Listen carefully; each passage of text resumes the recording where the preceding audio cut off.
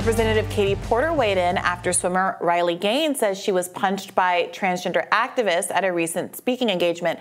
I believe the language actually was that she was struck twice. Let's take a look at what Porter had to say. We talked about people, using things to kind of get likes and get clicks. That's not what she's doing. It's I've got no truck for Riley Gaines personally, but all I've seen her do is stand up for women's rights to fairness and equality. Well, she actually competed against Leah Thomas, and it was obviously unfair.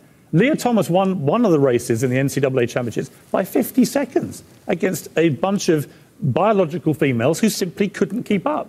That cannot be right. It cannot be fair. That is something that I think our sporting bodies should be dealing with. And by the way, Riley is speaking up for herself, and that is her prerogative, and I respect her free speech. I think she's speaking up for pretty much every female athlete in the world. And now here is Bill Maher weighing in. Wasn't that the point of Title IX? Title IX in the early 70s was something that was it was a major event in feminism, that we finally have this law that says at colleges, right, and I think high schools too, but definitely colleges, women's sports have to be given equal to men's sports so that women aren't and this led to the WNBA and lots of other stuff. This seems to be the opposite of that. It seems to be so many instances, I think, where wokeness is the opposite of what I grew up as liberalism. Liberalism was, let's give the women an equal shot. This is let's put a male in the swimming pool with the women. I don't get it. It's crazy. And meanwhile, trans people who genuinely want to compete at athletics and swimming or whatever it may be, they're the ones who are suffering here. They need to be found a way to compete fairly and justly. Well, what's your answer then? I think there's one or two answers. I think they either compete against their biological sex, as many of them did before, or you create an entirely new category for transgender athletes. In response to this conversation, Riley Gaines tweeted, "Hey, Rep. Katie Porter, I'm not speaking up for myself. I'm done playing sports. I'm not fighting for me. I'm actually supposed to be in dental school this year, but I've changed my life plans because I see what's at stake if someone doesn't fight for the present and next generation." I thought Piers Morgan made some reasonable comments that the vast majority of people watching and indeed in the country are going to agree with, which is that it's not anything to belittle transgender people, and they should be able to compete, but we need to create different leagues for them, just as there were different leagues between men and women at competitive levels for a reason, because there is a clear difference in athletic ability, not at every level of competition. I coached grade school track for a while, 4th through 8th grade. You can let all the 4th graders and the 5th graders run against each other, that's fine. But by the time when it gets to the older kids, you start to see incredible differences in athletic ability. Actually, there's a period where the girls are all very fast, and then girls change, they develop, and in high school they become better long distance, but not at all competitive with the men at short distance races. And I saw it happen year after year. It can't be denied. It's true. So I've been having some really robust conversations with people on my call-in show, and some of the callers who call in are trans, and we've been talking about how different the in-group conversation among trans people is versus the kind of lines and the kind of limits of conversation that have been established in the public sphere. And what I was told, and again, this is a small group of people, I'm sure there's the diversity of opinion among trans people, but that this women's in sports issue has become kind of a albatross around the neck of a larger movement, and that there isn't, that there is a much more willingness to acknowledge the reason why we have sex-segregated sports, not gender, but sex-segregated sports, the kind of biological realities of sexual dimorphism, despite there being, of course, intersex people and people who fall in between. The reason that we have divided sports the way we have done, as Bill Maher pointed out, is to allow women to have the opportunity to compete at a collegiate level and at these higher, more competitive levels of sports. And there was a lot of openness in that conversation that I was having with trans people about whether or not we should model the kind of sports segregation based on ability that we have in other contexts, whether it is the Paralympics or sex-segregated sports or the Special Olympics, et cetera, and either have, as Piers Morgan was saying, separate leagues for trans people, or allow people to compete against people of the sex they were assigned at birth. It'll be interesting to see if that conversation can be had in the mainstream without a presumption that people are antagonistic to the broader rights of trans folks. I think it is the case. There's a lot of defensiveness because I do think there are folks who are trying to use this as a wedge issue to also limit the rights of trans people in other contexts. And we've seen hundreds of bills promulgated this year alone that go much farther than sports to try to limit the rights that trans people have under the law. So I understand why there's that defensiveness, but it does sometimes feel like dying on this particular hill is a distraction. Maybe that's too strong a word, but is one, not reflective of what a lot of trans people think, and two, is a opportunity for folks who do want to ramp up antagonism for trans people to do so because they're being made to look very kind of like overly, almost irrational in this one area. Well, and I believe in some sports arrangements, it's because it's a one-way kind of segregation. Like women, like I believe in professional golf, right? Women can compete if they're, and every now and then there is one capable of being somewhat competitive, and that's fine. But you don't have, men can't flood the LPGA. Right. Like it's reflective of a basic reality that everyone understands and that is not controversial. Right. So to give some context as to why I think some people might be a little sensitive about Riley Gaines in this particular instance.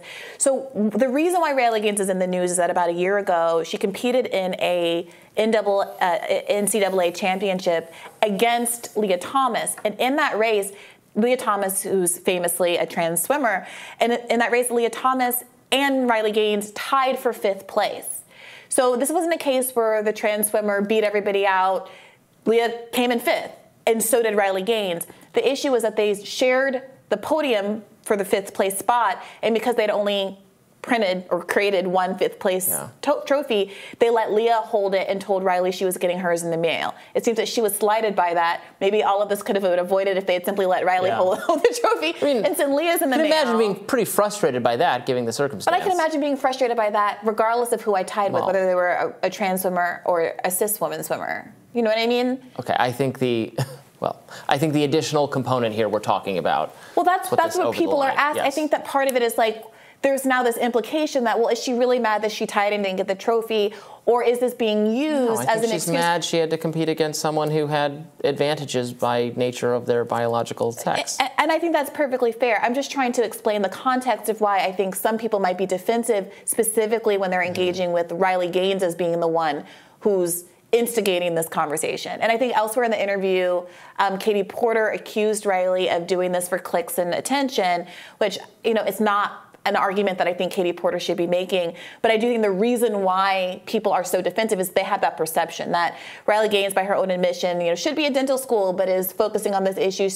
Many conservative outlets have made really platformed her and made her kind of a hero of this thing. And there is a perception, I'm not saying it's accurate, but there is a perception that this is about having a totem for a broader campaign against quote unquote transgenderism, as Matt Walsh says he wants to exterminate them or whatever word he used in transgenderism. Transgenderism, and all of that. Yeah.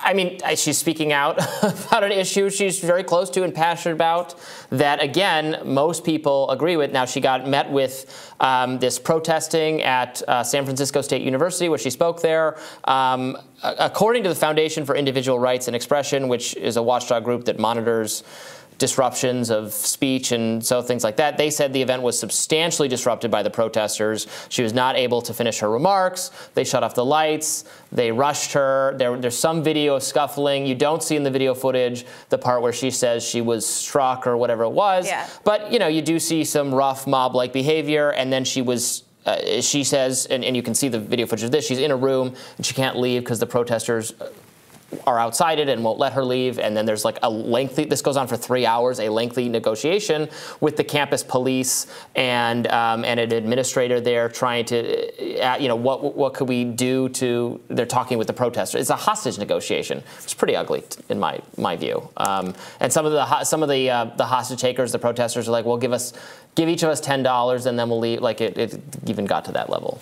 Yeah, I don't think that you have to defend anything or take a position on anything anything that happened one way or the other in that exchange, to want there to be substantive support for the broad rights of trans people. And this is what's so frustrating about this conversation. There are bills in, I believe it's Montana, there are bills in Tennessee that would go so far as to make drag illegal, that would limit the ability of adults to get gender-affirming care, that would intercede between a doctor and their patient in the medical decisions that they make. And whatever we think of all kinds of medical decisions, whether it's plastic surgeries or big booty BBLs, whatever they call those butt lifts everybody's getting, and all of these things that I might have one way feeling about or another. The question is whether or not issues like this are being used to shoehorn other issues through, and that being the case, whether there is an obligation of the trans community to figure out what to do about the reality of that. Protesters can go protest some of that stuff, and I'll meet you down there, and we can all protest together and leave this. Well, I think they have the free speech right to counter-protest. Well, they have to counter-protest, not to disrupt the event. Which they that's what protests are. They're disruptive, but not to assault her. Not to, well, no, and also not to shout over the person so they can't speak, or else that's the heckler's veto. I mean, that's very authoritatively litigated on these campuses. This is part of the problem. This is the issue. Are we ever going to be allowed to talk about these other trans issues? I'm completely conceding that. If the protest is bad, you guys don't like the protest is bad. Don't assault people. That's not that hard.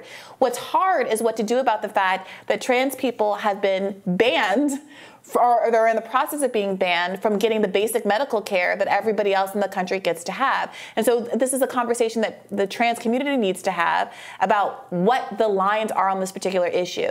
Is it appropriate to talk in terms of sexual dimorphism and biological sex? Is there going to be a presumption that using terms like that is transphobic or turf-like? Is the existence of Title IX in sex-segregated sports, are we really saying that that's in the realm of being a turf, to believe there is a value in having a place for people who are assigned female at birth to be able to compete given the physical disadvantages that we as a society have decided exist and that do exist?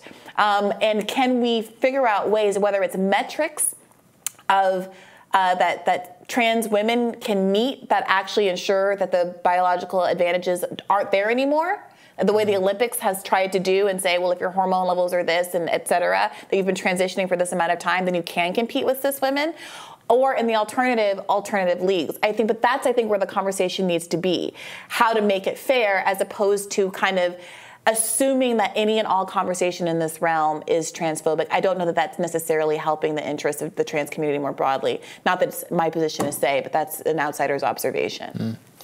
Well, all right, tomorrow on Rising, we'll be back, same time, same place, to bring you all the biggest news of the day. Be sure to like, share, and subscribe so you never miss any content. And for those of you who like to listen while on the go, we are now available anywhere you listen to podcasts. And we'll see you back here tomorrow. Thanks for watching. Bye-bye.